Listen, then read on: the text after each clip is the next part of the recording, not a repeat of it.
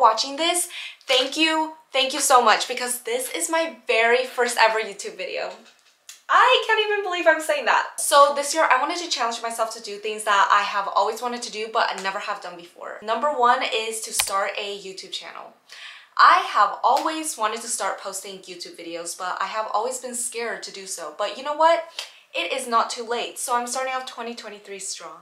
Number two, I have always wanted to take a solo road trip up the California coast. So tomorrow is January 1st, 2023, and I am starting the new year with a week-long road trip up to see the redwoods in Northern California. I'm planning on stopping by a few places along the way, so come along with me on my very first solo road trip. Good morning, everyone. It is currently 7 a.m. on the first day of 2023. We are in LA right now, but I'm planning on spending the night in San Francisco. I am taking the long way because I want to go through the scenic route, so it's gonna be like 7 hours. So I rented this spacious car because I plan on spending at least one night in it, car camping in the back. Okay, I want to quickly show you guys everything I have. I have all my gear in the back. There is a lot of room in here when I fold the seats down, so that's great. This is the car, so pretty. I have like air mattress, heated blanket, duffel bags, pillows, everything. I have 2 huge bags of food right here. I am very excited.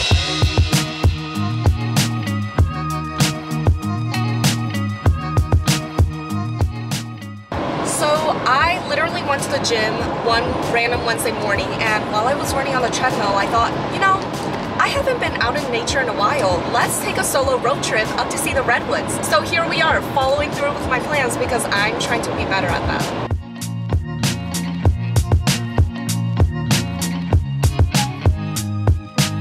We finally made it. It's so pretty.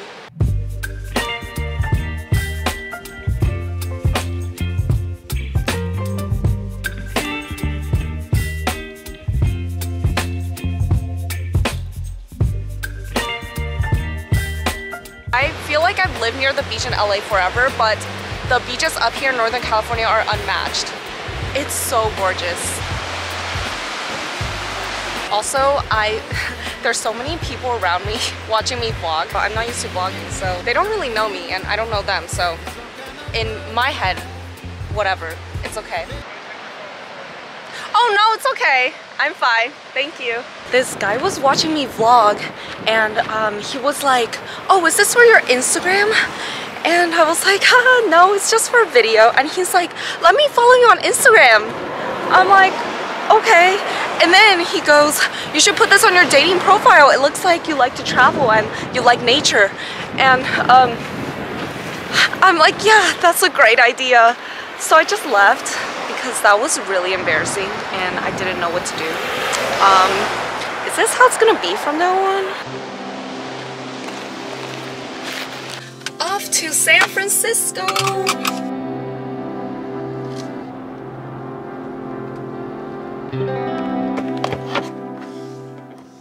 I think that a trip is very healing. Last summer, I went on a solo trip to Italy, and as a young female solo traveler who doesn't speak any Italian, who has never gone to Italy or the Amalfi Coast, I was terrified in the beginning. But you know what? I had a blast by myself. And you know why I went on that trip? To get over my ex. Did it help? Absolutely. So this time, I'm also hoping that this trip will heal me. I always tell people that the law of attraction is real. Once you start having a positive mindset, you're more likely to attract positive things in your life. But whatever the opposite of law of attraction is, and that's what I absorbed and that's what I spent my mental energy on. And that was not good. I learned my lesson. I shouldn't let one negative circumstance affect my mood, my energy, my ability to bring positivity back into my life. I didn't give myself space to breathe, but right now I am in nature. I quite literally have a lot of space to breathe. We finally made it. 5.5 hours later, and I am in San Francisco, California.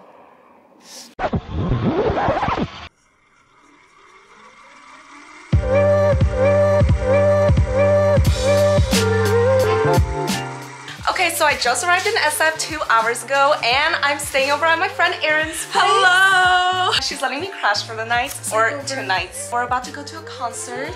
God. Who are we seeing? We're gonna see Davin. A famous EDM artist. Yes. We're like kind of matching, like the same pattern, you know. This is Marco. Hello. Your googly eyes. He's so creative, so inspirational. Look at the lights, it's so cute. That's like horrible.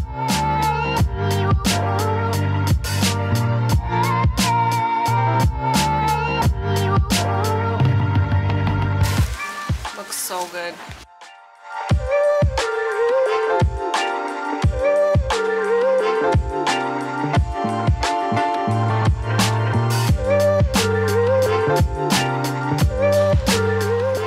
I'm struggling. Right?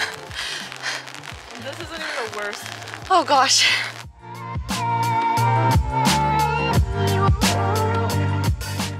Hi guys, it is day 3 and I am off to the first campsite.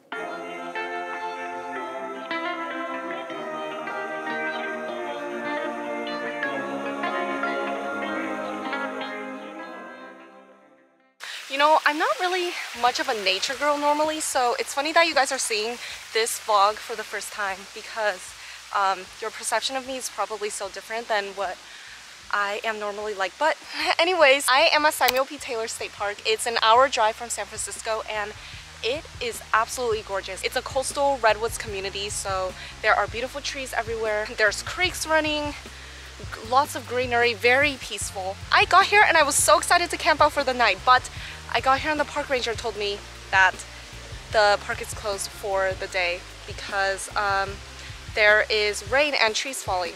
I'm pretty sad. So I will be going back to San Francisco for the night and hopefully tomorrow I will be able to make it up to Humboldt. The park ranger mentioned that there is a nearby walking trail called Devil's Gulch, so here I am, Devil's Gulch.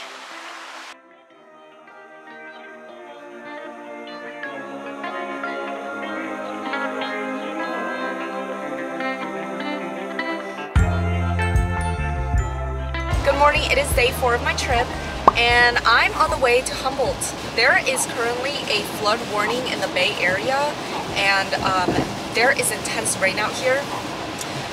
And I have 2 hours and 48 minutes left to go. It is a 3-hour drive. I'm driving as careful as possible. I am caffeinated and ready to go.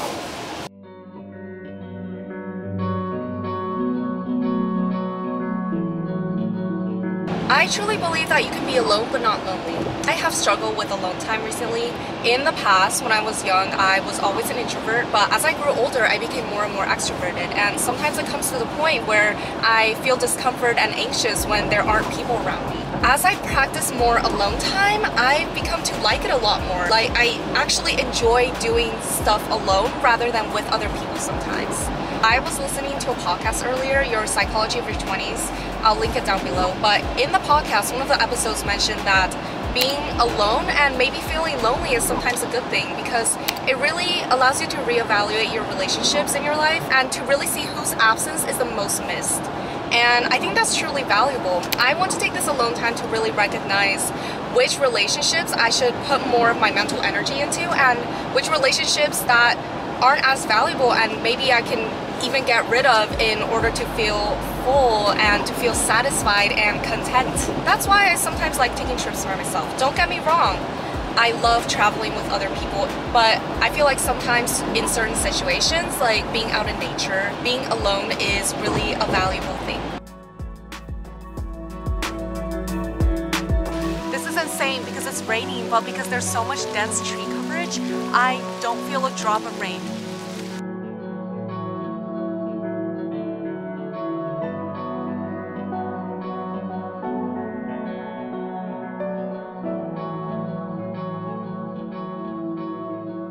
So it was raining through my entire 3-hour drive here, but we made it. The drive was still so spectacular. 10 out of 10. Am I a little crazy for driving in this rain? Probably. Do I recommend this drive to everyone in intense rain? Absolutely not. But anyways, here we are. I am staying in this little inn in Redway, and it's just a few miles from the Avenue of the Giants entrance to Humboldt Redwoods State Park.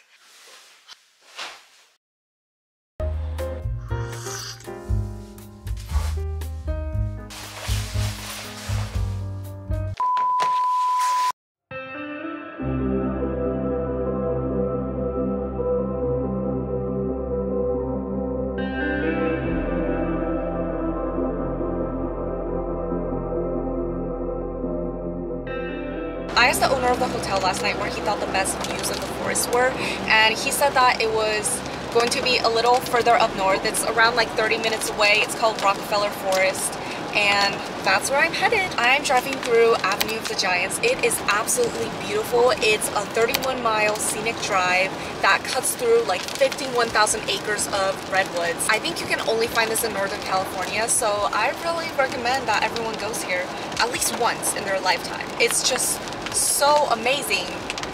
Really, I don't know, I've just never seen so many trees.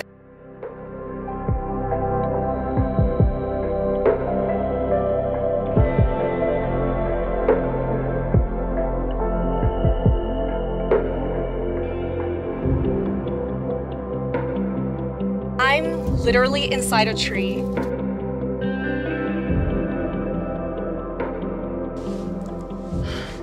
Last year, 2022 was filled with so many ups and downs. I started last year with a corporate job in a penthouse suite, a partner, and steady investment growth.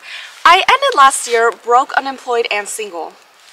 Okay, for real though, if you compare all your life events with each other like that, it's kind of hard to see yourself in a positive light, especially when you're focused on the negative. I had such good memories last year, but I really did end it on a bad note. I think the main reason why all these negative things happened all at once so quickly is because I didn't let myself breathe and I didn't properly deal with one situation before facing another. My mind was continuously running with 5,000 thoughts all at once, and I couldn't even put it into the present. So for this year, one of my goals is to actually be more conscious about where my mind is, and if it's wandering off into the past or too far into the future, to put it back into the present. Because I can't change the past and I can't control the future, so I want to make most of what I have and where I am at now.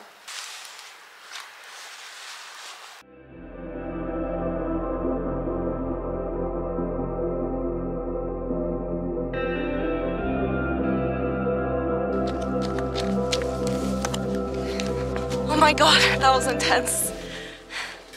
I cannot get enough of these trees, but sadly, I do have to go back home today.